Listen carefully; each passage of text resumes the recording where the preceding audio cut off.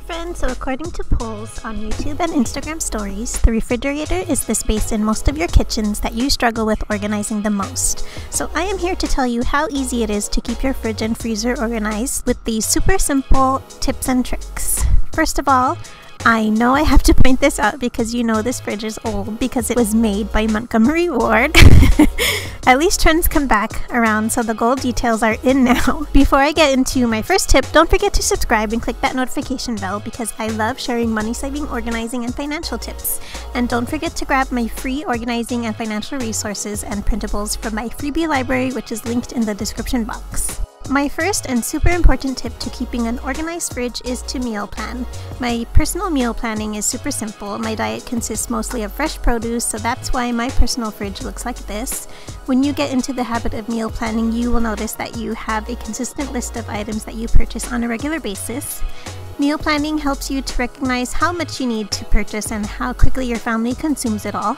Therefore, you will be more aware of how much space you need for each category of food items. So my fridge right now is what it looks like shortly after our monthly grocery trip, which is the biggest shopping trip. And once a week, I get more fresh produce as needed. Once you are more aware of what you typically purchase, you can create zones in your fridge.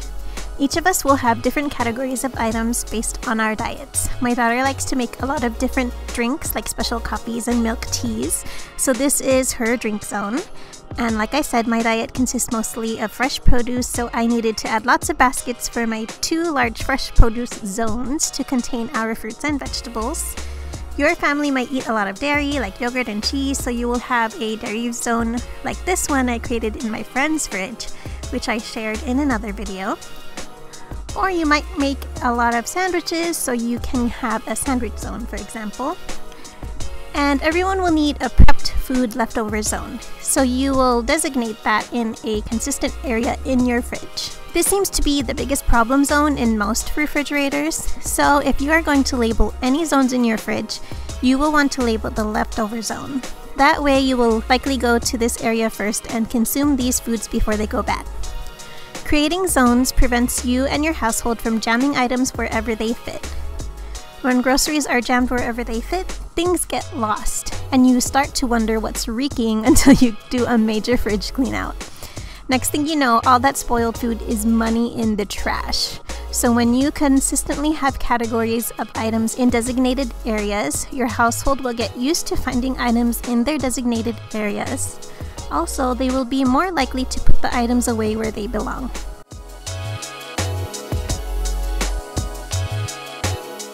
There is no need to reinvent the wheel, so your fridge was designed with temperature and humidity controls for a reason. They control temperature and humidity. So, utilize the drawers and fridge doors for what they were designed for. I have meat thawing here and produce that I would like to remain crisp in these crisper drawers. My daughter's eggs are here along with her butter in here. Fridge doors are perfect for condiments because they are shallow, so these smaller bottles won't get lost in the back of the larger part of the fridge. I know it can be intimidating to get organized when you see Pinterest perfect and Instagram-worthy condiment and drink organization. You get paralyzed by perfectionism and don't even attempt to get organized. But what is our goal really? It's to make sure we can find what we need when we need it, so that we don't waste food and money. So you and your family will be more likely to keep the fridge organized if you simply use your fridge the way it was designed and just place things where they naturally belong.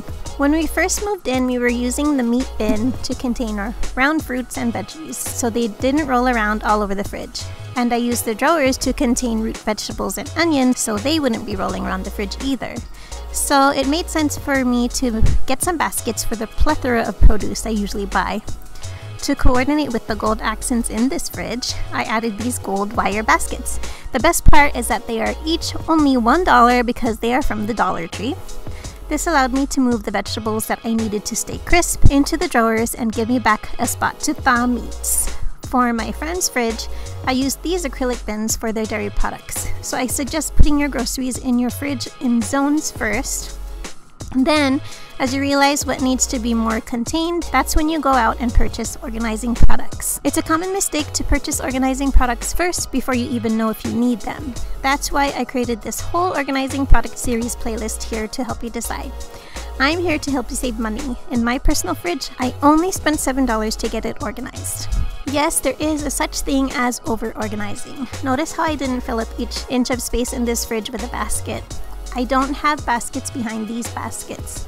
I don't have a large long basket here for the romaine lettuce. Sometimes organizing products can be limiting. If you have an extra large item, it won't fit and you won't have anywhere to place it. Also, if you made a one-time purchase, you won't need a bin or basket to contain it regularly. I also didn't need baskets behind these baskets because of my next tip. You can designate eat first zones by lining categories of items up from front to back. My daughter eats a ton of cuties, so I get multiple bags and keep the contents of one opened bag in the basket in front while the unopened bags sit behind. I do the same for apples. Apples take a while to spoil, so I purchased enough for 1 month. So again, I store the contents of the open bag in front. I notice in people's freezers especially that they have multiples of the same item opened. For example, in this video here, I share how my friend had every Costco-sized bag of frozen fries opened and multiple bags of frozen hamburger patties opened. So I lined each of these items up so that they could see how many they already had opened in order to use them up and to also stop purchasing more until they use them up. In my own freezer, I have this open bag of hamburger patties in front of the unopened one behind. In the freezer door, we have my daughter's open packages of frozen prepared foods up top. The bottom shelf is her treat section, along with butter and these smaller reusable zipper bags, which I use to freeze herbs. One key thing to remember is that grocery store sales cycle every 6 weeks. So the next time you see an excellent sale on oat milk, for example, you will only get as much as you need for 6 weeks.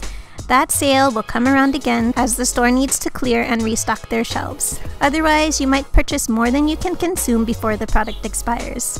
Also, you'll be taking up a lot of space that you might need for other items. Sometimes there are super clearance deals that you definitely want to take advantage of and snatch up, especially if it's a staple item that your household consumes and will definitely consume before expiration. However, if you don't have the space, you don't have the space. So you will just be mindful of where you can store these clearance items before putting them in your cart. If you are a Costco shopper, you know those packages are giant, so I recommend filing them, like these fruits and prepared foods, for visibility and easy access, so that you aren't digging so much for the items you need. I recommend piling meats, which are packaged like these, so that they don't accidentally begin to leak if they become punctured.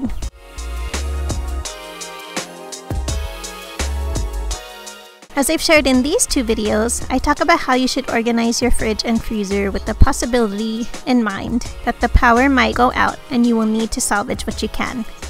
Therefore, meat and seafood should be stored in the bottom drawer of your freezer to prevent cross-contamination if it begins to thaw. Also, store in front what you reach for more often. For example, we make smoothies daily, so we have the fruit stored in front. My daughter makes pot stickers and Korean rice cakes occasionally, so those are stored behind. I fill these containers with vegetable scraps for broth more frequently than I access the seafood behind. That's seafood broth in the bottom container and vegetable scrap in the top container, with shrimp, fish, and mussels behind. Speaking of broth containers, I repurposed these pickle containers from Costco. Also, instead of purchasing disposable zipper bags, I use these reusable bags. I'll share how I organize them in my drawers in my kitchen tour video next. This one contains bones that I will use to make bone broth, and this one contains carrots I shredded up in the food processor. And after I filmed this, I froze some bananas as well.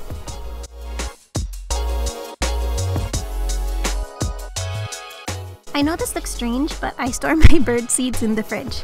Nuts and seeds last longer when stored in the fridge and freezer, as the cold keeps the natural oils in nuts and seeds from going rancid. You can do the same for grain-type items like oats if you only eat them occasionally like my daughter does. I keep rendered fat from cooking meats in these containers here to use when I roast veggies.